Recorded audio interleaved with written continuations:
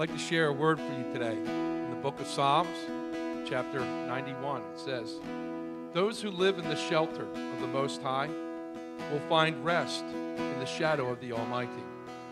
This I declare about the Lord. He alone is my refuge, my place of safety. He is my God, and I trust him. For he will rescue you from every trap and protect you from deadly disease. He will deliver you with his feathers. He will cover you with his feathers. He will shelter you with his wings. His faithful promises are your armor and your protection." Amen? We serve a mighty God. We're not to worry about anything. When we do, he says, pray about everything. Tell me what you need and thank me for what I've done. That's what he says. Let's keep worshiping him. I feel his presence. I don't know about you. Amen.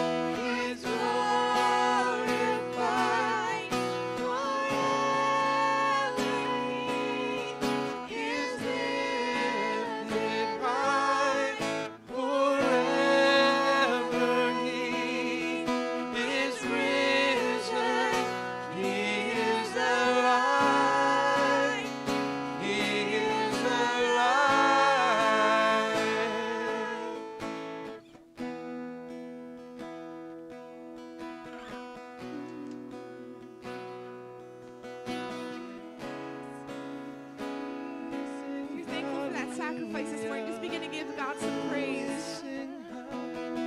Glorify him out of your mouth. Hallelujah.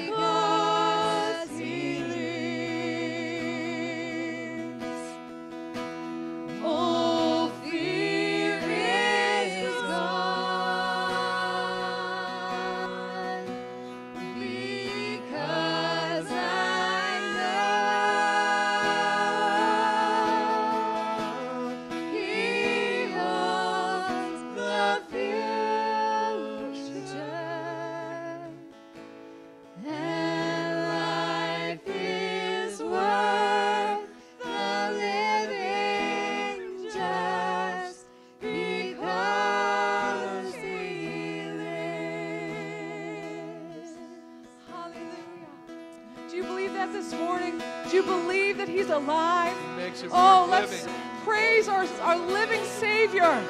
Let's celebrate that life today. Hallelujah. We live because of you, Lord. Oh, you are alive and alive forevermore. Hallelujah. Glory to your name, God. Oh, you are worthy of all our praise.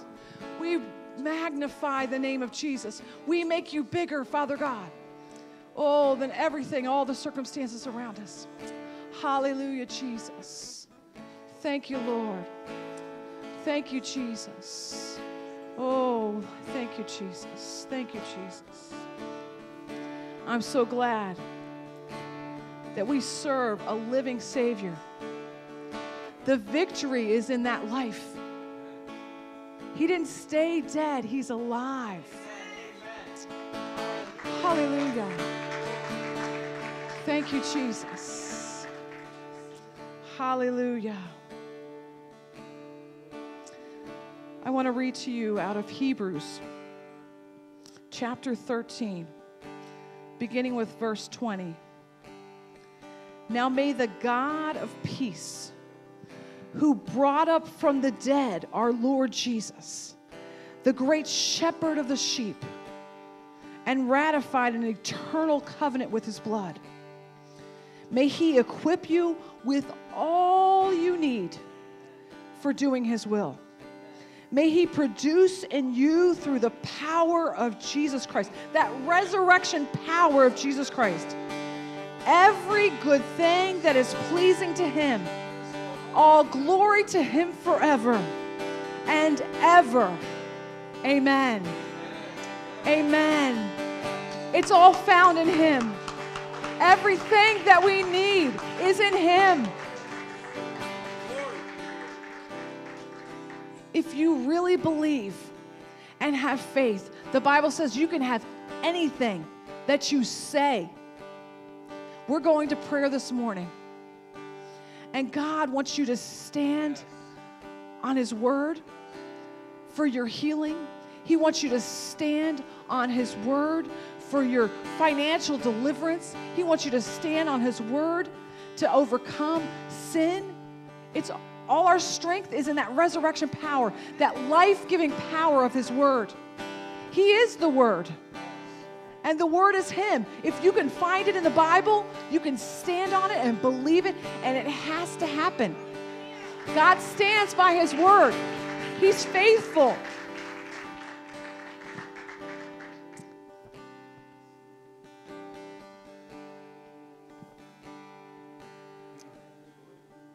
Thank you, Jesus. Thank you, Jesus. The Holy Spirit just quickened in my heart. Don't be weary in well-doing. Don't be discouraged in doing good. And the devil tries to lie to us and say, oh, your faith isn't working. Stop believing that. And I'm praying this morning that your faith will come alive, that your faith will be quickened in your heart, that that same resurrection power of Jesus that quickened faith, that quickened the body of Jesus would quicken faith in your heart this morning to believe him, that he can do the impossible.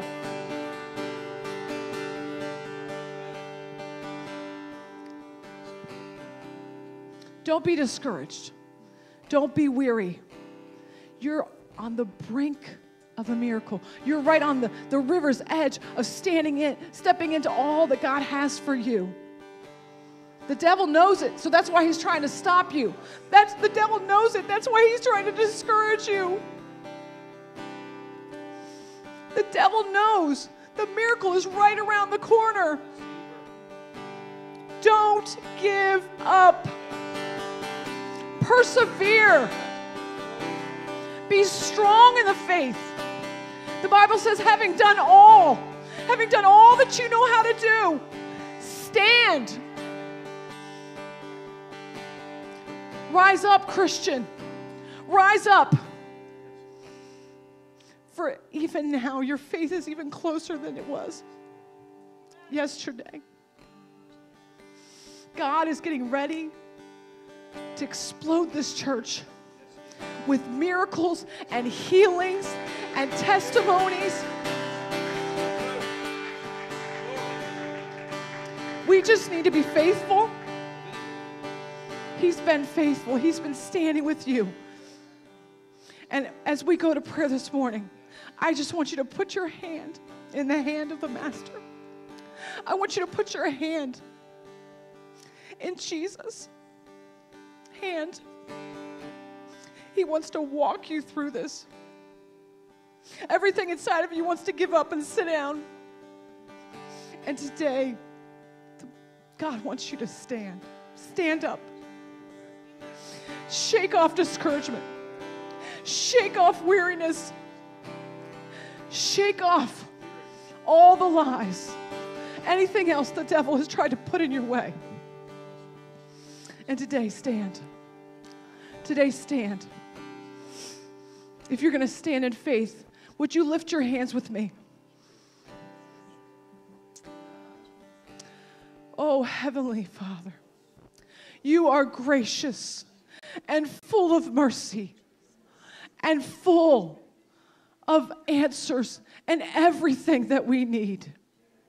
We lift up our prayer to you this morning. We know, and I can feel in my spirit, we're right there. We're right there. I pray, Father God, that you would quicken in every heart. Encourage them. Strengthen their souls. Strengthen their spirit. Encourage them, Father God, to not give up, to not faint. Let them rise up with eagle's wings. Let them rise up. Let them walk and not grow weary. Let them run and not faint. Oh God, I thank you, Lord. As we stand in faith, you will be faithful to do all that you've promised to do. We stand on your promises of your word. We thank you, Lord, that your word is truth. We thank you, Lord, that you cannot lie. And we thank you, Father God, that we're going to hold fast. We're going to stand, and we're going to see the salvation, the completion of what you've done in us, what you're doing in our bodies, what you're doing in our finances.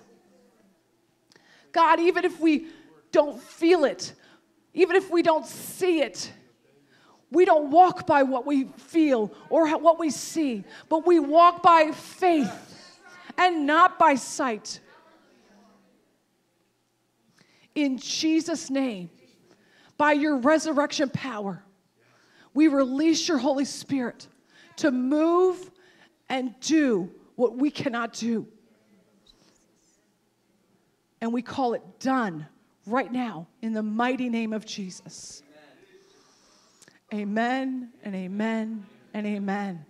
If you believe that, will you put your hands together and celebrate with me?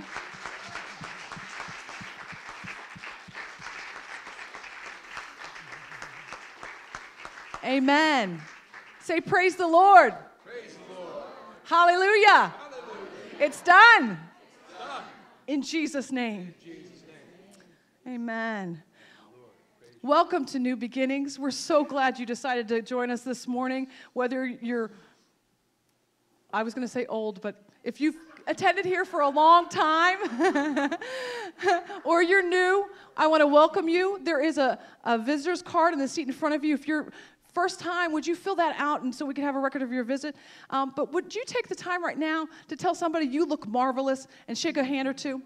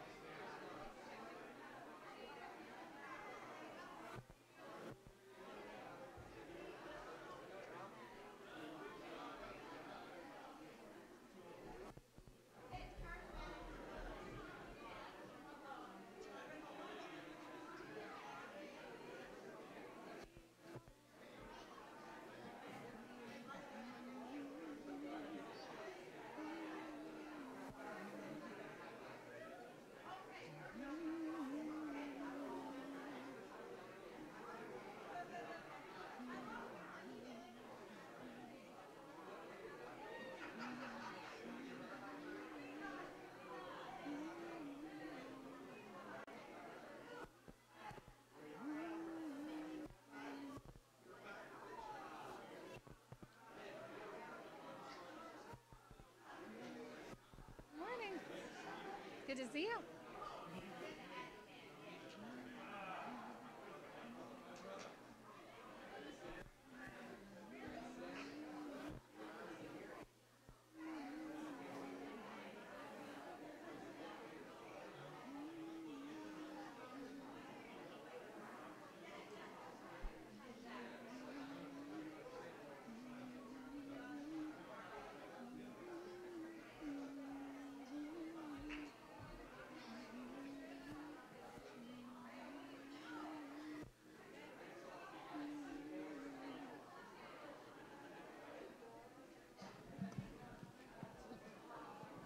Morning.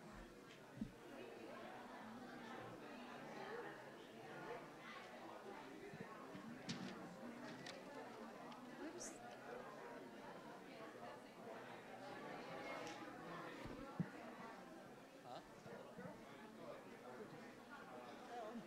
Oh, did she? She keeps falling.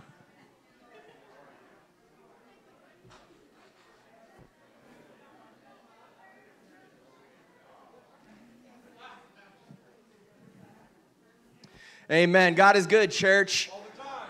You know, the Spirit of God is so strong here, even the people in the posters are falling down under the power. I don't know if you caught that over there. Thank you for getting that back up on the wall. Appreciate that. We need to invest in better tape or something. But I am excited. Amen. And you're like, what is he excited about? I'm excited that Jesus is alive. Amen. I'm excited that we serve a risen Savior. Amen. I'm excited that the tomb is empty. I'm going to date myself here, but how many remember Carmen? Anybody remember Carmen back in the day? He's still alive, by the way. He just got married. I found that out. I'm like, what? I didn't know he was. I thought he just went away somewhere, and he just got married. But he used to sing a song, and he used to talk about Friday, what we call Good Friday. And I think if I remember correctly, the title of the song was Sunday's on the Way. And we talked about Good Friday, and it was a sad day, but I'm so glad that Sunday came. I'm so glad that Sunday came. I'm so glad that we don't have to live the way those disciples lived. That when he died and gave his life, he had told them over and over and over, this is what's going to happen, this is what's going to happen, this is what's going to happen. But then when it happened, can you imagine the feelings that they had? The guy we've been following, the guy we've been listening to, the guy that we saw with all this power, he's dead. And they put him in a tomb. And could you imagine what Friday night was like for them? Could you imagine what Saturday was like for them? Could you imagine what Sunday morning was like for them when they woke up and it's real, he's gone. But they didn't know that he really was gone. Because that Sunday morning when the ladies went back, when that third day when they went back to just grieving and then ready to just do the final preparations of the body, he wasn't there. He wasn't there, amen? Amen. We serve a risen Savior, and that's why I'm excited today. Sometimes we need stuff to get us excited. Oh, the church has this program, and the church is doing this, or the church is doing that, or this is going on, or that's going on. You know what? Sometimes we just need to get excited just because we know Jesus is alive. Amen. My wife's excited. Amen. Couple of reminders before we go and receive our offering this morning. If you're going again to youth convention with us, we are excited again. Group, we may be adding another one today. But if you're going to youth convention and you have not received the consent form from me, please see me, get that. We need that. Next Sunday morning, special guest speaker, missionary Dwayne Danielson will be with us. I'm excited about Dwayne. I've known him for many years, excited about the ministry he's doing. You don't want to miss out on hearing what God is doing and hear the word as Dwayne preaches it. And then in the evening at 5 p.m., we're asking you to come on back. We're asking you, we don't normally have a Sunday night, but that Sunday night, next Sunday night, we're having our missions banquet. We're having the Teen Challenge Ladies Choir here. How many enjoyed the men? Yeah. The ladies have equally powerful testimonies, 5 o'clock, and the only thing we're asking you to bring is some food to share. It's our missions banquet, so we're asking everybody to prepare something, buy something, whatever you need to do, come on out. We're going to eat together, and we're going to hear about God, what God is doing in the life of the Teen Challenge ladies as well. We have prayer every Tuesday at 7 and Thursday and Friday at 10:30 a.m., ladies' Bible study Monday nights at 7, and then the last 2 announcements is refers to giving. If you give and you want credit, and these are the guys that count the offering after service, asked me to share this. If you want credit, we ask if you're giving cash, please use an envelope and make sure your name is on the envelope. If you're giving with a check, if you're giving online, or if you don't care about receiving any kind of giving credit or information at the end of the year, that's fine. But if you want that, we need a name on an envelope. And then also, we want to remind you that we've got these invitations. They're an Easter-themed invitation, Come Alive. Look, we still got a bunch up here. We need to be taking these and handing these out. I want these all gone before Easter. And so we got to do our job. It's an invitation theme. It's an invitation theme, but it just lets people know that there's a place in Jameson, Pennsylvania, where they can come and hear about a risen Savior. So I want to encourage you to take those. And then one last thing before we pray and receive our offering and worship God through our giving. Last week I introduced to you our resurrection offering. And on Easter Sunday, the people that call New Beginnings Church home, that's you and me, we want to receive a special resurrection offering. And what that means is we want to bring a special offering on Easter Sunday to celebrate that our Savior's alive, but also the reason is we've got some things we want to take care of, some financial things we want to get settled so that we don't have to worry about them anymore. And so I want to encourage you to be in prayer over the next 2 weeks about what it is God wants to do through you. This is not, listen to me carefully, this is not you take your tithe for that week and just put it in a different envelope and turn it in. Right. The tithe is the tithe. We give that to God. This is a special offering that says, God, I believe in the power of resurrection, and I believe that this church is being resurrected to new life and to do new things, and so I want to encourage you to do that. And if you didn't already, grab an envelope. They're in the lobby on your way out the door. They're the ones with the Swedish fish attached. And some people are like, what's up with the fish? The fish are there because, you know what, we just like to get stuff. But the fish are also there to remind us, story after story in the Bible where God did a miracle surrounding fish. Amen. Taxes need to be paid, and Jesus said what? Go fishing. Yep. You're going to catch a fish. You're going to find what you need in the mouth of that fish. There was a bunch of hungry people out in the countryside. Jesus said, feed them. They said, we don't have anything. We just got a little boy's lunch, and that lunch consisted of fish. And Jesus took those fish from a little boy, and we know the story. He prayed, and they began to hand out all that fish and all that bread, and everyone was filled to satisfaction. And then when they were done, you know what? There was nothing left. It was just enough, right? No. There was leftovers. There was extra. And then there was that other story in the Bible where the disciples are out fishing. And they've been fishing all night long. Anybody do something for hours and hours and hours and never just kind of have the success you were hoping for? And you just get to that point, you're like, you know what? I'm done. They were done. Yeah. They were ready to come in and call it a night. And Jesus says, oh, no, you're not done. Go back. And they're like, Jesus, look, we're fishermen. We know what we're doing. You're a carpenter. You do your thing. We'll do our thing. The time for fishing is done. Right. But because you said to do it, Jesus, we're going to listen. Amen. We're going to obey. Church, there's blessing in obedience. And the disciples, they set out, back out. You know, it's not the right time to fish. And they push out off the shore, not too far. And Jesus not only says to fish, but he says, you know what? Drop the net on this side. And I shared this on Wednesday night with the Bible study. I shared it yesterday with the men. It doesn't matter what side you drop a net on, the fish or the fish. If I drop a net on this side, does that mean the fish on this side of the boat won't? No, it doesn't matter. It was about obedience. And they dropped the net, and the Bible says they began to pull in a great catch of fish. A great catch of fish. So much so that the nets began to break. And so much so that what did they do next? The Bible says they called to the other boats and they said, come on, come on, come on. Church, when we are obedient to God, God blesses us and enables us to be a blessing to others. And that's what I want, and that's what I believe our church is destined to be, a blessing to others. So that's what the fish are all for. If you're thinking there's some deep, the fish, you know, what am I supposed to do? Like put the fish and pray over the fish? And no, it's just enjoy the fish. But think about all the miracles God does when people are obedient to him. That's the point. That's the point. And that Sunday, listen, that Sunday, we're not going to say, okay, time for the resurrection offering. Get ready, get your check. I want you to come ready. And we're going to have a receptacle. I don't know what it is. Maybe a tackle box. I don't know. I don't know what we're going to have. We're going to have a receptacle up here on Sunday. And what I want you to do is I just want you to come in and just put it in there. Just come in and put it in. Because you know what? The people who are going to be visiting with us that day, family and friends, this isn't about them. I don't want them to feel like, oh, see, I told you, I go to church and now they want extra money. This is about us. So I want you to walk in that Sunday ready, and it'll be up here, and you'll just drop it in, and we're going to believe God for miracles as we're obedient. Amen? Amen. Amen. God is good, church. Who's excited about serving God? I just preached, and that's not even my sermon. But that's okay. You guys are ready in the back. We're going to pray, and we're going to receive. We're going to worship through our giving, the tithe, the offering. God meets. He meets us right where we're at. You know, we sang, I think Christy said something about magnifying God, making him bigger. And here's the crazy thing. As I was walking into service this morning, I found this lying out there.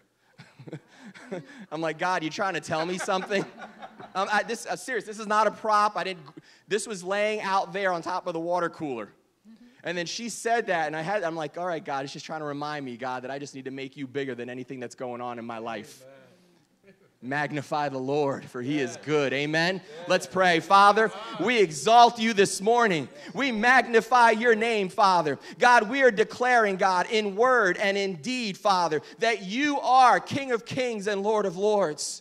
God, there is nothing that we're facing. There is nothing that we're currently dealing with. There's nothing, God, that's coming down the road at us, God, that is going to overwhelm us because, God, we are in your hands and we put our trust in you today. And God, one of the ways we show our trust, God, is, God, by obeying. When you say to do something, it may not make sense. We may not agree. We may not get it, God, but you said do it and we obey. And God, your word says to bring the tithe and the offering. Bring the tithe into the storehouse and also the offering, God. Your word says, God, that when we tithe, God, what we're doing is we're starting something that, Lord, will cause the devourer to be rebuked. And when we bring the offering, God, we begin something, God, where the windows of heaven begin to be opened and blessing is poured out. So, God, as we worship, as we obey, as we give the tithe, as we bring the offering, be glorified, be honored, Father, in Jesus' name. And everybody said, amen, amen. God bless you as you give.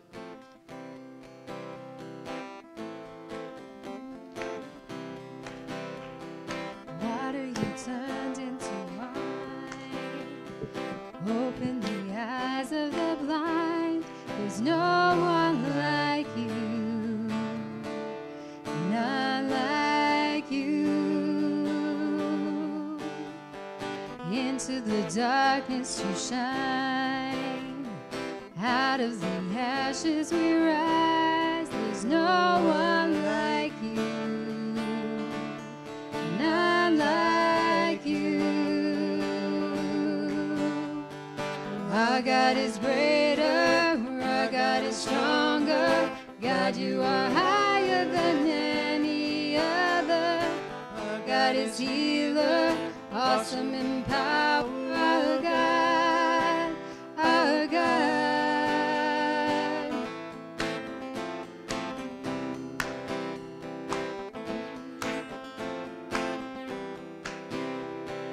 Water you turned into wine, open the eyes of the blind. There's no one like you, none like you. Into the darkness you shine, out of the ashes you rise. There's no one like you, there's none like you. Our God is greater, our God is stronger. God, you are higher than any other.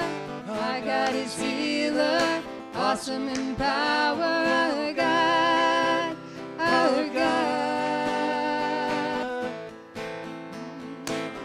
And if our God is for us, who can stand against us?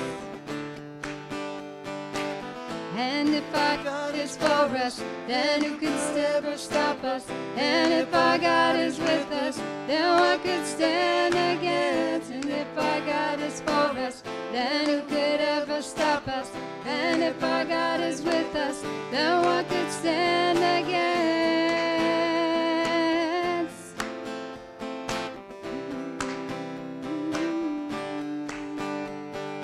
Our God is greater, our God is stronger. God, you are higher than any other. Our God is healer, awesome in power. Our God, our God.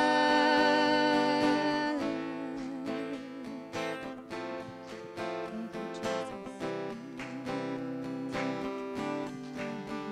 Amen. Let's sing that again. Let's sing it again. Don't stop. Come on, let's sing it again. Our God is greater. Our God is stronger.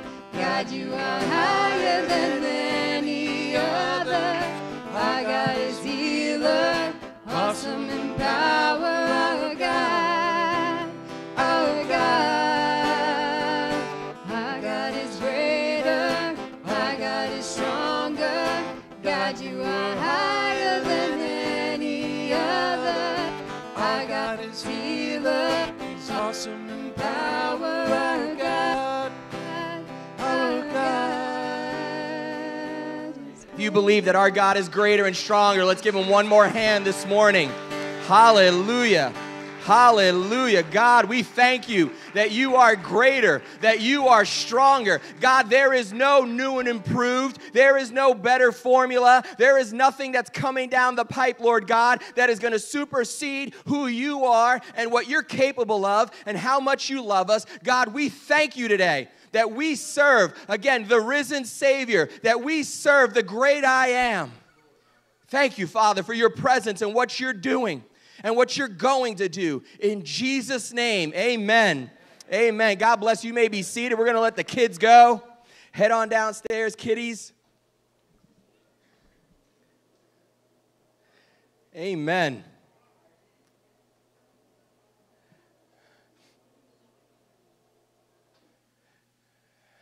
Make sure they all go. Yep, there they go, there they go, there they go. There they go. Man, I love kids. I love kids because you know, first of all, they're like, if you're not around kids, you need to get around kids. Somehow, some way, get around kids. Because Scripture tells us that we need to have faith as little children. You know, being around kids reminds you of what it means to just have faith, you know, that non-questioning faith. They've got energy. They've got exuberance. You know what? They love unconditionally. Kids are amazing. My message is not about kids, but I am thankful to be a part of a church that loves kids. And we're seeing the fruit. You know, when we first started here, you know, we had a little handful that would hear, a little handful there would come out, and man, we're just seeing more and more kids. Those are lives that are being impacted with the gospel of Jesus Christ, and I am grateful for that. Amen. Amen. Well, the title of my message today is Don't Stop. Don't Stop. Maybe. Yes, but we're not singing that song this morning. You know what? There's an old saying that says, all good things must come to an end. Anybody ever hear that saying? All good things must come to an end. We've heard it. You might have even used it. If not, you've certainly experienced it. How many of you have ever been on vacation? And you're coming down, you know, you get on vacation, you go for a week, and it takes you the first 3 days just to kind of wind down from that, you know, that you started vacation. You just finally, you know, by day 3, you're kind of like, okay, I can start to relax a little. And then you have like 6 hours in the middle where you like actually enjoy things, and then you start thinking, oh, it's coming to an end soon. Oh, only 3 more days, only 2 more days, only 1 more day. Sometimes, you know, we do that to ourselves, and it's terrible, but we do that. I know for kids, you know, many times, you know, the idea of all good things must come to an end. That's something that kind of comes to their mind Sunday nights. You know, ever have a kid, your kids walk in from school on Friday afternoon, and they're like, it's Friday! And they walk in, and they throw their book bags wherever, and their coats wherever, and their clothes wherever, and, you know, it's Friday! And then all of a sudden, Sunday afternoon hits, and reality starts to set in. And oftentimes, we're sucked into that reality, aren't we? because that's when Sunday afternoon they start to say, oh, by the way, I have a report due tomorrow. Oh, by the way, I need to this. Oh, by the way, I should have done that. And it's Sunday night, and they start getting, oh, it's Sunday night, it's school tomorrow, and I wish it would snow, and I wish it would this, and I wish the power would go out. And kids never get more spiritual than Sunday nights. And parents get even more spiritual because they start praying against that. God, no snow. God, no rain. God, no power outages. Because the kids don't want to go back. Sunday night has come, and they don't want that good thing known as the weekend to come to an end. School looms ahead. And it's crazy, but I remember a few years back in Delaware, we had one school year. Like kids get off for the normal snow days, right? Raise your hand if you ever off school for a snow day. Growing up, whatever, you had a snow day. All right, we had snow days, okay? Anybody ever off school for loss of power? Like something happened, your school didn't have power. Weird things happen, right? I remember one year in Delaware, our kids had an earthquake day. Anybody remember that a few years ago? There was like this freakish little earthquake that kind of hit like the northeast up here. And I felt like a bad dad after when I found out it was an earthquake because I was screaming at my kids because they were upstairs playing and I thought they were getting especially rambunctious. And I yelled up, knock it off, you guys. What are you doing? And then I realized it wasn't them because the whole house was shaking. I apologized to my kids. I'm like, sorry. I'm like, man. And they got off school. There were kids that I knew that got off school for an earthquake day. And then there was a hurricane. That same year, there was a hurricane day. They were off school because of a hurricane. And then another group of our kids had school closed because a freak tornado had rolled through the area and knocked out power. I'm like, man, we got some praying kids in this area. I'm like, what's next? Forest fire? Meteor? I don't know. But man, it was crazy. And again, we come to that place where, we don't want good things to end. And the Bible also talks about things ending. It's not just vacations and days off and weekends, but other things come to an end. There was an end to creation, right? God, 6 days created, and then on the seventh day, God, it's good, it is good, it is good. On the seventh day, God rested. That period of creation came to an end. He rested. There was an end to the time of plenty and to the time of famine in Egypt in Joseph's time, right? Remember that? There was 7 years of plenty and 7 years of famine, but eventually what happened? Even that came to an end. There was an end to the captivity of the nation of Israel. Remember, God set 6 days created, and then he came to rest. Pharaoh, 14 years, plenty and lacking. Captivity, 400 years in Egypt, and then that came to an end. With the birth of Jesus, there was an end to the waiting of the Messiah. And that was a long wait, wasn't it? We go back to Genesis 1, where the story starts to unfold, and we find out that God has this plan for salvation, for restoration. He says a Messiah is coming, and the people were waiting, and the Messiah finally came in the person of Jesus. And the sad thing is, church, and we need to pray for this, there are people that are still waiting and looking for the Messiah to come, and he has already arrived. That time came to an end. There was an end to Jesus' ministry on earth and life as a man. I mean, for as amazing as Jesus was, his earthly ministry was about 3 years. About 3 years of active, ongoing ministry here on earth, and then that time came to an end. See, many things come to an end, and that can be a good thing, a relief. See, sometimes when something's ending, we're like, oh, man, I can't believe it's over. I feel like that when I go to amusement parks. Anybody here like amusement parks? Anybody here like coasters? I'm a coaster guy. I hate spinning things. But I love coasters. I think I've been on every major coaster within like a 4-hour drive of here. I've been on King Ka.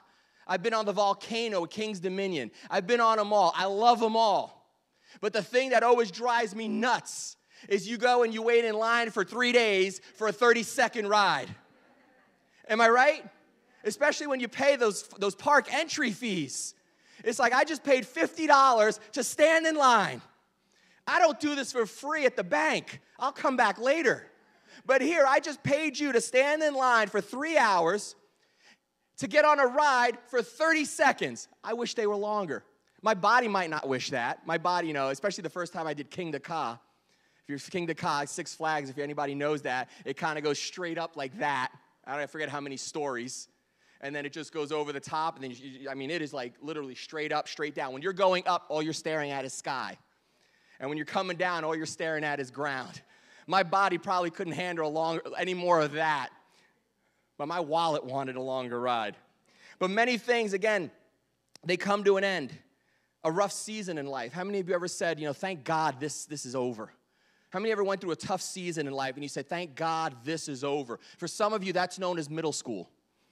You're like, thank God middle school's over. Thank God high school's over. For some of you parents, it's like, you know what? Thank God for the terrible twos and the fact that they're done.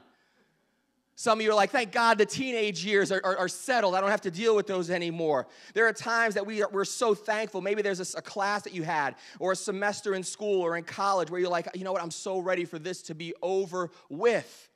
An assignment at work even. You can't wait to just be done with it. I'm going to do my best. I'm going to work hard. I'm going to do my best, but I can't wait for this to be done. You know what? And here's one I think all of us can agree with. You know what? And I'm thankful for this. Even winter will eventually come to an end. Even winter will this has been a whacked out year. Is it always like this around here? I'm from down south, Delaware. I'm from down south. And I joke with my wife all the time because she's, she would say, she would do something. And she's like, well, my family's Southern. I'm like, your family's from Texas. My family's from Puerto Rico. We're more Southern than you. But it's been a crazy winter. Insane. And there's supposed to be something else coming this week. Another possible nor'easter. They're saying this one's huge. It's supposed it's going to be. The storm is 1,200 miles long. They're saying this one storm could be covering everything from us to St. Louis. Listen, I'm done. I'm done. I'm tired of getting stuck in my driveway. Us, you shovel out like 12 feet. I can't do that. I got to wait till the plow trucks come to get me out. But I'm ready for it to be done. You know what? Praise God, eventually it will. And that's the reality, church. So many of these things that we get caught up in that overwhelm us, there is an ending to it. There's a day where that no longer is going to be a concern. And I want you to remember that because it's so easy in life to get overwhelmed by the stressors and the stresses of the moment. We've got to remember that our God is eternal and the issue is temporary. And that's why, the title of the message today was, Don't Stop. Don't say it, Tim. It's don't stop. It's don't stop. See, but there are also things that are enjoyable and we wish we would never end. Summer. Summer, right? Maybe not. Maybe if you're a parent, again, you want summer to end. But if you're a kid, summer. I love summer. I love summer now, actually. Even having kids, I love summer. Because summer means I can throw them out of the house. If it's 8 degrees out and I say, get out and don't come back till the street lights come on, that could be bad parenting. But in the summer, get out and don't come in. We're hungry. We'll put food out for you. Don't worry. We're thirsty. There's a hose. I love summer. Or maybe it's a visit with a family member or a friend that you haven't seen in a while and you wish, I wish this would never end. I wish this would never end.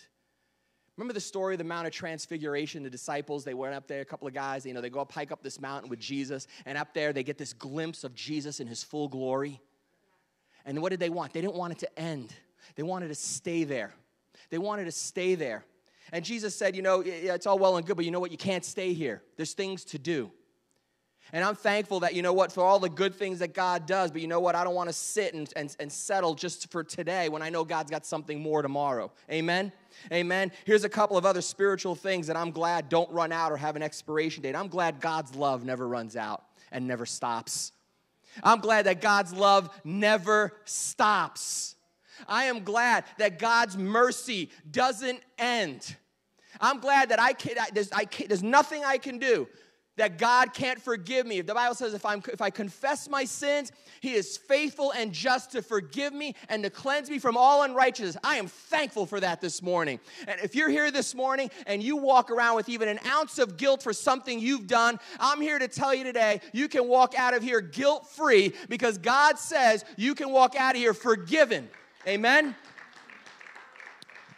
I'm glad God's forgiveness never runs out. I love that little story, how many times should we forgive? 7 times? They thought they were so spiritual. 7 times? How about 70 times 7? 70 times 7. How about a whole lot? How about I'm so glad that God forgives us a whole lot. I'm glad that healing doesn't run out. You don't get so many tokens when you get saved, and God says, okay, you know what, welcome to the family. Here's your tokens. Don't use them all up at once. I'm so glad that being a child of God means we have unlimited access to the very throne room of heaven. Because you know what, there's nothing more depressing than having a good time and running out of tokens. Ask me every time I go to Chuck E. Cheese with my kids, and they come to me with an empty cup. Well, they don't do cups anymore. They do cards now. They're trying to hook the kids on credit cards. I'm convinced of it. You go to Chuck E. Cheese now, and it used to be you got a whole bunch of tokens in a cup, and the kid could just see. Now you go to Chuck E. Cheese, and the kid gets a little play credit card with all their tokens on the little card, and they go to the machine, and they just go boop, and they play, and they go boop, and they play, and they go boop, and they play. And then eventually they go boop, and they don't play. And they come to you, and they say, fill it up again. I'm thankful that God never runs out. I'm thankful that God, the joy of God, the peace of God never runs out. Now listen, church, there's some other things we can establish on a scriptural foundation that should never run out. If you have your Bibles, open to Ephesians chapter 1. Some things that should never cease in our lives. Some things that should never stop. They're basic and they're important and they need to continue. There's a lot of things that vie for our attention, church. A lot of things. Not all are bad. There's a lot of things that just vie for our attention. Demands at work. You want to be a good husband. You want to be a good wife. You want to be a good parent. You want to be a good daughter. You want to be a good neighbor. There's so many things that vie for our attention. Good things. But sometimes with all the things that are vying for our attention, sometimes some important things kind of get forgotten or left by the wayside. Do you ever have that happen to you where there's something that's just really important to you, but because you get so caught up in just stuff that you forget it? I did that with a leader once at youth convention. I left them. I didn't know till we got back to Delaware from Hershey. And all the suitcases were laid out. And I've said this story before, it's just a reminder. There was so much going on. We had 4 vans, and we had 50-something kids, and we had cars and whatever and so on. And we had, it was back in the day before cell phones, and we had little radios. And I said, shh, everybody in the vans, shh, yes. Great, we pulled out. No one told me she got out. I was so anxious with everything else, I didn't even think. And we get to the church, and all the luggage is laid out, and all the luggage gets picked up by all the kids, and there's one suitcase sitting on the curb. And I know who it belongs to. And I look at Christy, and I go, did you see her since we got back? And Christy goes, I've been kind of busy. I don't think so. And just then a car pulls in the parking lot with her in it. You guys left me. Parents going to convention, I will not leave your children. Adults, I might leave. Kids, I don't leave. But we get so focused on stuff that sometimes we just forget that which is important. And Ephesians chapter 1, verses 15 to 17 is just a reminder of some things that we need to make sure we're focused on continuing in our lives. So Ephesians 1, starting at verse 15, it says, for this reason, ever since I have heard about your faith in the Lord Jesus and your love for all of God's people, I have not stopped giving thanks for you, remembering you in my prayers. Verse 17, I keep asking that the God of our Lord Jesus Christ, the glorious Father, may give you the spirit of wisdom and revelation so that you may know him better. 3 simple verses. 3 simple things that I'm going to remind you today that we can't stop, that have to be ongoing and continual. See, Paul speaks of being continually thankful for the Ephesians. An attitude of thankfulness like that does a great deal. See, when you're thankful for something, it does a great deal to promote unity and cooperation, doesn't it? When you're grateful for someone, when you're thankful for someone, it changes how you interact with them. And we need to make sure that we always have this attitude of thankfulness, and we're gonna talk about that a little bit more. And Paul doesn't dismiss them as being beneath him. Remember, this is Paul. This is Paul. This is the man. Like in the New Testament, this is the guy. This is the guy who wrote at least half, more than half of the New Testament. This is the guy who was planting churches all over the place. This is the guy that had the pedigree beyond pedigrees. And then you've got these Ephesians, fairly new Christians, and Paul says, you know what, I think about you all the time. I love that about it. I love that about Paul. Paul could have been like, I'm Paul, you're the Ephesians, I don't have time for you. But Paul says to them, I think about you always. He had an attitude of thankfulness for them. He had an attitude of appreciation for them. And he says, you're not forgotten. Then he talks about, again, those three things we're going to talk about that need to continue, that we can't stop. The first thing that Paul says is in this portion of Scripture, there's thanks. And he said, for this reason, ever since I heard about your faith in the Lord and your love for all of God's people, I have not stopped giving thanks for you. Now, Paul was talking to a specific group of people, but I'm here to tell you today that as Christians, we need to have a continual spirit of thanks and appreciation for what God has done and what God is doing in our lives. We must choose. Everybody say choose. Say it again, choose. We must choose to never let praise and thanksgiving cease in our lives. Church, it's a choice. It's a choice. And it's a choice, honestly, that often goes counterintuitive to the mindset of our culture today. We want to complain. We want to gripe. We want to be miserable. Some people have got it down to an art form. Do you know that if you want to complain to a company, there's certain things you do to catch their attention? There's certain things today's culture, before it used to be write a letter. And put it on paper or something that's going to stand out. Nowadays, you don't even need to write a letter. You just tweet at somebody. You got a problem with somebody, literally, instantly, you tweet right at them. Hey, at McDonald's. And you boom, and you know what? They got people watching Twitter. They got people watching social media. And they know like this, that you had a problem. And you know what? Don't be surprised if you hear back from them. We love to complain. Now listen, if something's wrong, fix it. Get it right. I'm not saying as Christians we need to be doormats and just say, well, if that's what you want to give me, then go ahead. Like that time Christy and I went to McDonald's and she ordered a hamburger and she got a bun. Fully loaded bun. Pickles, onions, ketchup, mayonnaise, wrapped up beautifully in the wrapper, no meat. No meat, no vegetables. No, nothing. Air. And good Christians that we were, say, well, must be what Jesus wants us to have. No.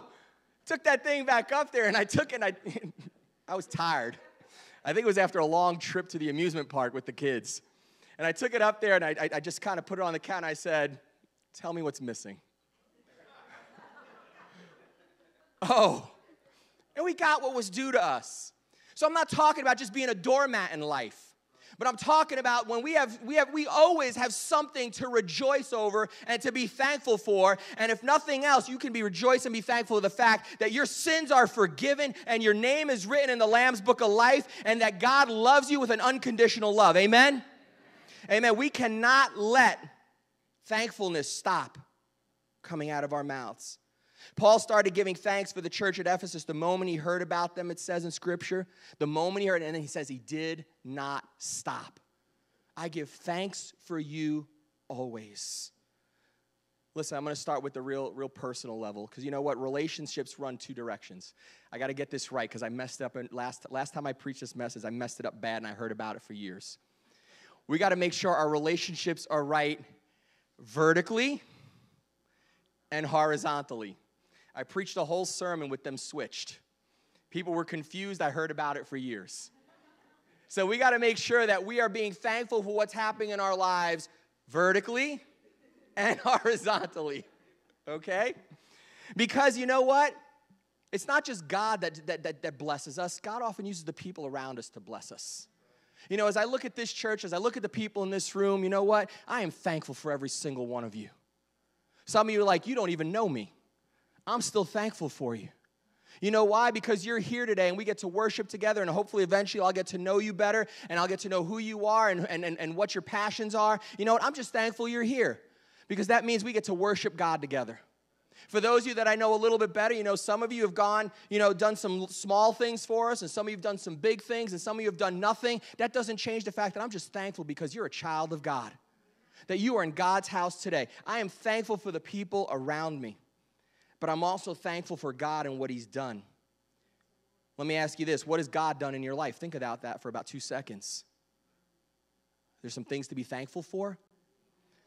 There's some things to be thankful for. Think about what prayers he has answered in your life. You got some things to be thankful for. Raise your hand if God's ever answered prayer and you say, I got something to be thankful for. Amen. Good. You know what? In a few weeks, in April, we're looking to have another celebration Sunday here. And we're going to be looking to be doing some water baptisms and some stuff. We're also going to be having some testimonies.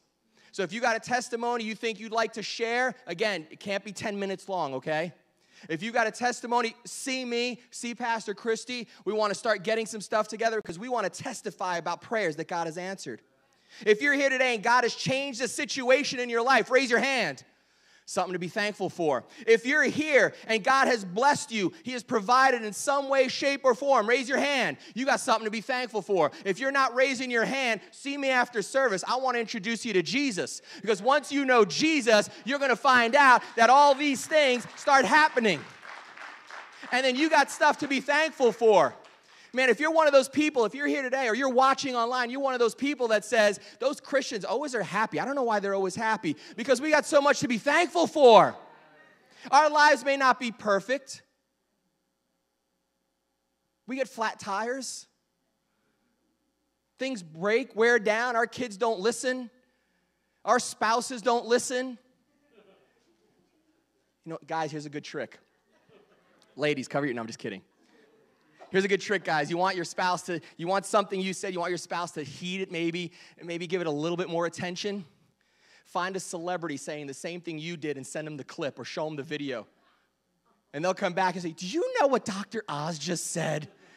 Do you know what this one just said? And you quietly, don't be one of those guys who says, I know. Just say, mm-hmm. Because you know it's something you've been saying for weeks, but they just had to hear it from somebody else. But we have so much to be thankful for, regardless of what your situation is right now. Some of you are sitting here right now, and for you, it's Good Friday. It's not Good Friday. It's Friday. Jesus is hanging on a cross, and you're looking up and you're saying, oh, man, this ain't good. For some of you right now, you're sitting here like it's Friday, and Jesus is being crucified, and you're saying, this is terrible. But I'm here to tell you that Sunday came. And Sunday meant that Jesus didn't stay dead, that something great was about to happen, and it did. That's the God that we serve, church. Today may feel like Friday, but Sunday is coming. Don't give up today because Sunday is coming. Amen? Parents, listen to me, parents. Regardless of where your kids are today, regardless of what they're doing, regardless of how they're living, remember that once they were the apple of your eye. At one point, they were your most precious thing. And they may have done some things and said some things and acted some ways that have hurt you and broken your heart and grieved you. But understand that God still sees them. Don't stop. Don't stop praying for them. Don't stop loving them. And don't start speaking death over them. The Bible says that children are a blessing, and even if they're not living for the Lord right now, never stop giving thanks for them. There's a lot of parents who spend a lot of birthdays going and visiting their kids at graves and cemeteries that would gladly trade places with you to have their kids still alive and still have an opportunity and a hope for transformation to take place. Give thanks for them. Give thanks for them. Pray for them. Intercede for them. Luke chapter 7, verse 36 through 50, and you can read that at your leisure. It gives us a picture of a woman who's so grateful for Jesus that she does not allow pride or public opinion to stop her from expressing her gratitude to him. Luke 7:45 specifically says, this woman, since the time I came in, has not ceased to kiss my feet. This woman had been forgiven much, and she was thankful for much. And I want to encourage you that if God has done a lot in your life, be vocal, be excited about all that God has done, just like this woman. But the thing I also want to remind you of is don't stop praising God Or don't just praise God for what he's done. We just got to praise God for who he is. For who he is. For who he is. We have so much to be thankful. Revelation chapter 4, verse 8. There was 4 living creatures that were around the throne, and they worshiped God. And they said, they did not cease to say this phrase, holy, holy, holy is the Lord God Almighty, who was and is to come. Church, praise should not just be about our results, but about who God is. See, when we start praising him for who he is, not because of the what, it changes things. It changes things. Then it means, you know what, no matter what's happening, we can praise God. No matter where we're at, we can praise God. No matter what's in front of us or what's coming ahead, we can praise God. We need to continually praise God. Don't stop being thankful, church. The second thing Paul says is for them is to pray. He talks about his prayer. He said prayer needs to be, in 1 Thessalonians 5:13, this verse is reiterated. It says, pray without ceasing. For many of us, this could be the answer to staying out of a lot of trouble.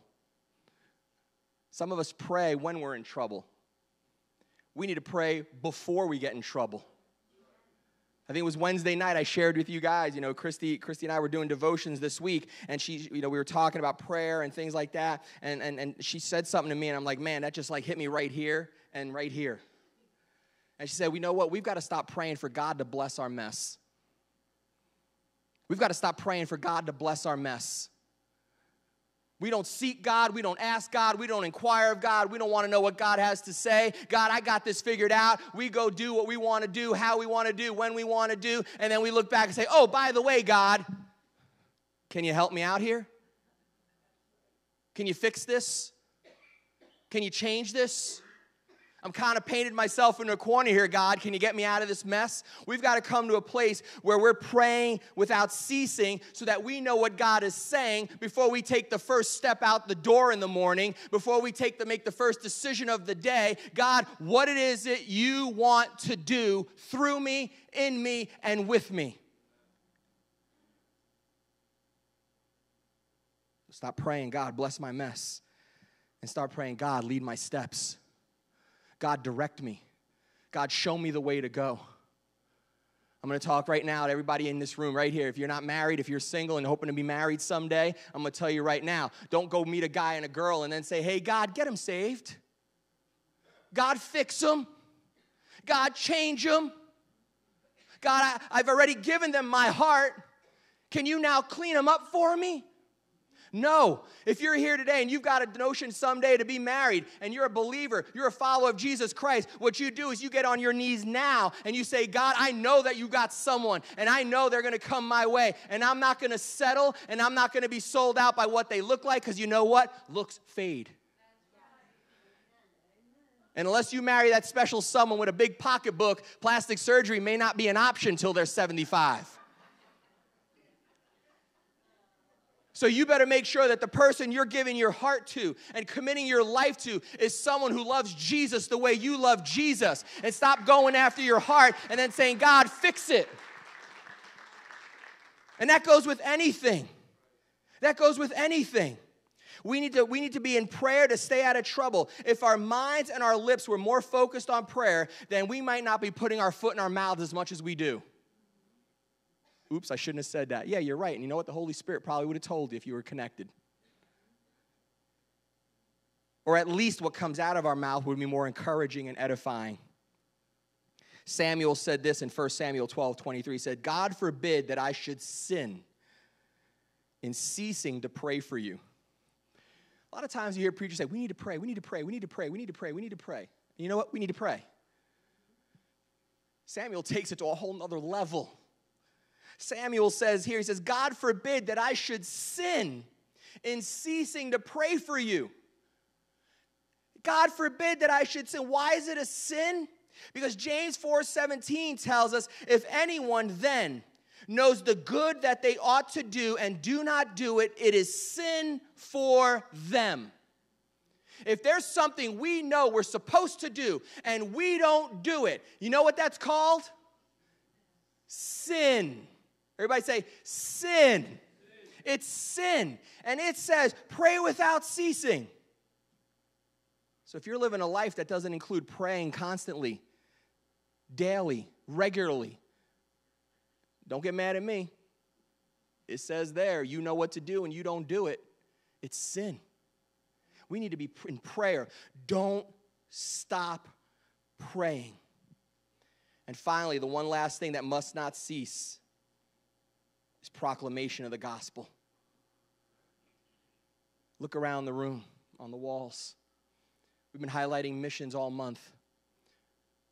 We've had Teen Challenge here and the ministry they're doing. Last week, we had students from Evangel University here and them using their gifts. And next week, we've got, Dwayne Danielson, and we've got Teen Challenge coming again. We've been highlighting missions. And the reason we've been highlighting this and the reason why this next thing is so important is because there are so many people that have not heard the truth that Jesus Christ is risen and that he died for their sins and is risen today and is seated at the right hand of the Father interceding for them.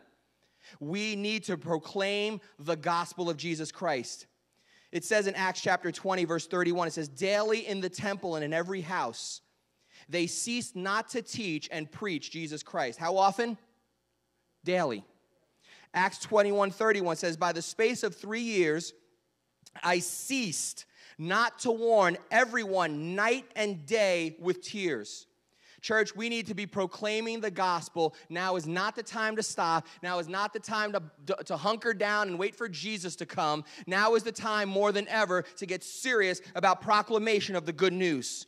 There is a lot of things that we do. Some are more important than others. But they will never go wrong or disappointed if we're careful to praise, be thankful. I want to encourage you. Be people of praise. Be people of thankfulness. If we pray, and if we proclaim. And you know what? They kind of feed each other. They kind of feed each other. Because when you're praying, God's going to lead you to people. And when you listen, there's nothing more exciting than praying than sharing the gospel with someone and them responding to the good news. And you know what that does? It gets your feet a dancing. It causes you to celebrate. And then you know what you want to do? You want to see that happen again. So you know what you do? You get down on your face again. You say, oh, God, send me another one, God. Send me another one, God. And it just starts this cycle in your life. And if you're here today as a Christian and you said, man, being a Christian is boring, I'm going to say it again because I've said it before. You're doing it all wrong. You're doing it all wrong. If your idea of Christianity is 10 to 12 on Sunday, come in, sit on some chairs left over from the Chinese takeout place, because that's what these remind me of. I don't know why. But if your idea of Christianity is walking into church and sitting on a chair for 2 hours, turning around and leaving until next Sunday, you know what? I'd be bored too. But if your idea of Christianity is seeing the creator of the universe, Almighty God, work in you and through you Monday through Sunday and start again on Monday, well, actually never stop. If your idea is saying, God, here I am, use me, God's going to give you opportunities the likes of which you never imagined. You will never be bored. You will never run out of things to thank God for. You will never run out of things to say, Jesus, you are the best. And you'll never run out of things to pray for. Because as you're meeting people, one of two things is going to happen. You're going to pray with someone to come to Jesus, or you're going to walk away bound and determined to pray for that someone till they come to Jesus. So it's going to keep you connected to the Father. Church, we can't stop being thankful. We can't stop praising. We can't stop praying, and we can't stop proclaiming. Amen? Amen. I'm going to ask Alexa if she'd come on up to the guitar here. You know, as we wrap up this service, we're going to head out to different places. I don't know where you're going after church. Maybe you're going out to lunch. Maybe you're going to meet some family. Maybe you've got whatever other plans are. We're all going to head out there, get in our cars, and go in any number of different directions. I want to say this, wherever you go, be ready to proclaim the good news. Be ready to be thankful for all that God has done. And be thankful in a way that gets people excited about what you're thankful about. I'm serious. Sometimes our thankful is, I don't know what it is, but it's not thankful. I know if I was sometimes I know me. Sometimes the way I show how thankful I am for what God has done, if I'd have done that on Christmas morning with something my parents bought for me, that might be the last Christmas gift I ever got. We need to be thankful. We need to be thankful for what God is doing. So Alexa begins to play. Before we leave this place, I want to encourage you, let's spend some time in praise and praying. Because you know what? The proclamation is going to take place out there. The proclamation is going to take place as we walk out these doors and go wherever it is we're going. So let's be ready to go proclaim by spending some time in prayer and praise. So what I'm going to ask you to do right now, we're going to open up these altars, or you can stand where you are. I'm going to say, as Alexa leads us in a chorus here, or whatever she wants to do, you know, I trust her. Let's praise Him, and let's pray. If you're here and you have need of prayer for something, we're going to pray for you. I want to ask those, you know, those that we've talked to. Metzger's, glad you guys are back. Missed you guys so much for being with us. Some of you kept saying, where did they go? Where did they go? Did they leave? Yes, they left the cold, and they're back. But if you would come, and Tina and Lucille and the Mitchells, and there's a few others, you know, we've talked about being up here. Come on up. We want to pray with people. Come on. I want my prayer people to come up here first. Got Valley Forge kids. I want you guys up here first.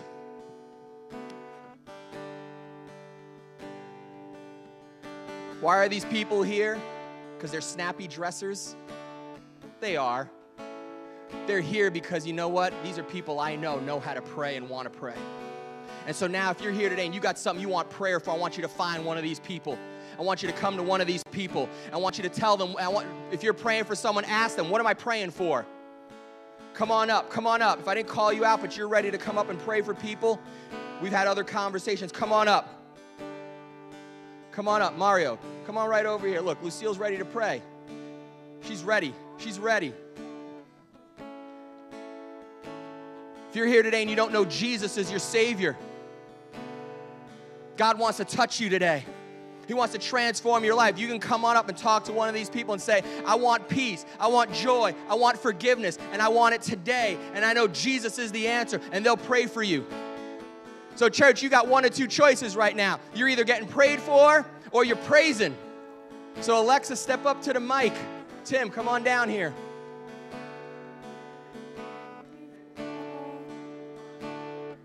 Come on, church, let's stand to our feet. We're praying or we're praising. We're praying or we're praising.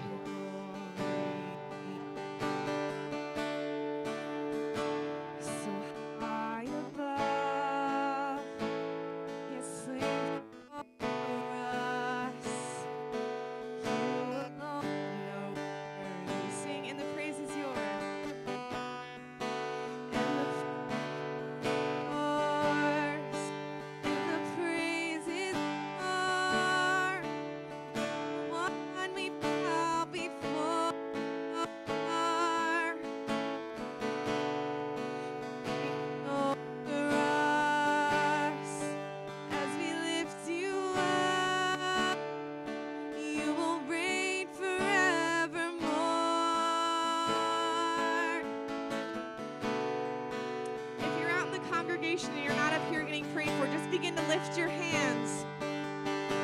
Lifting our hands is a special way of praising God. Amen. Hallelujah. And the praise is yours. And the praise is yours. And the praise is yours. You're the one we bow before.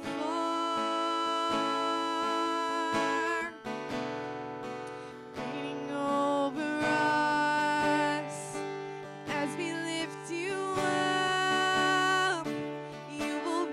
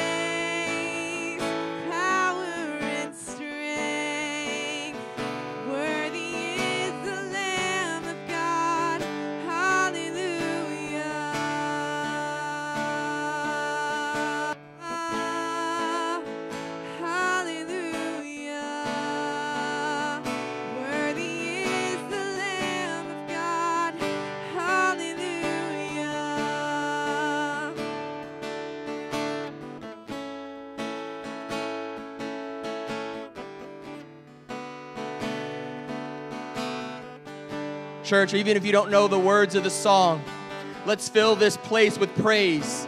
God, the Bible says God inhabits the praises of his people. What are you thankful for this morning, church? What are you thankful for this morning, church? God, I'm thankful for my wife. God, I'm thankful for a godly woman who you brought into my life. God, I'm thankful for my children, Lord God. Oh, God, the Bible, your word says that children are a blessing from the Lord, God. Blessed is the man whose quiver is full. God, thank you for our children, God.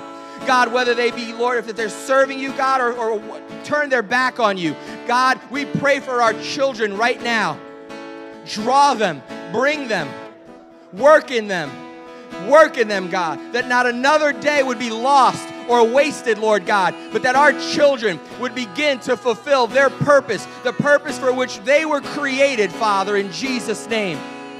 God, I thank you, God, for our church family.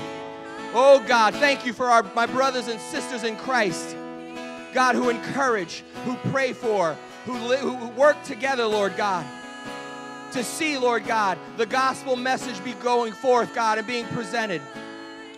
God, we're so thankful. God, I'm thankful for healing. I'm thankful for healing, God. God, that you've worked in my life and in my children's life. God, you healed my shoulder, God. Oh, God, I couldn't even lift it, Lord God. They said surgery, God. And, God, you touched me and you healed me, Father. God, I thank you for healing today, Father, in Jesus' name. Hallelujah. God, I thank you that you're alive. You're alive. You're alive. I thank you, Jesus, that you're alive. Oh, the tomb is empty. The grave is empty. The Savior is risen.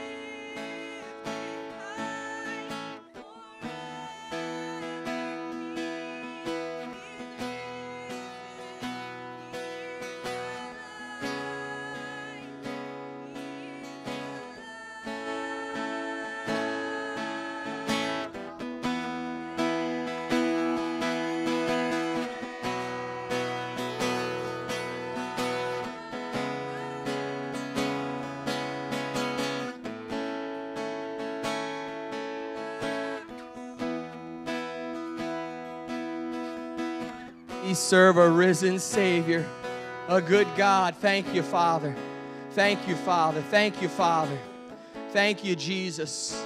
Thank you, Jesus. Lift your voices, church. Just a few more moments. Let's just lift our voices and thank Him. What do you have to be thankful for today? God, I'm thankful that I'm saved. I'm thankful, God, that I'm delivered. I'm thankful that my sins are forgotten, that as far as the east is from the west, you've removed my sins from me. God, I'm thankful, God, that even though I may not be sure what tomorrow holds, I know who holds tomorrow. God, I'm thankful for everything you're doing and everything you're going to do. God, I'm thankful that my children, Lord God, are anointed, Lord God. I'm thankful, God, that my children are called, Father. My children are called, Lord God, to do, Lord God, the work of the ministry. God, I'm thankful for that today. Hallelujah. God, I'm thankful for our students that come from Valley Forge, that come and minister, that are responding to the call on their lives to preach the gospel. Oh, God, guide their steps. God, meet their needs, I pray, Father, in Jesus' name.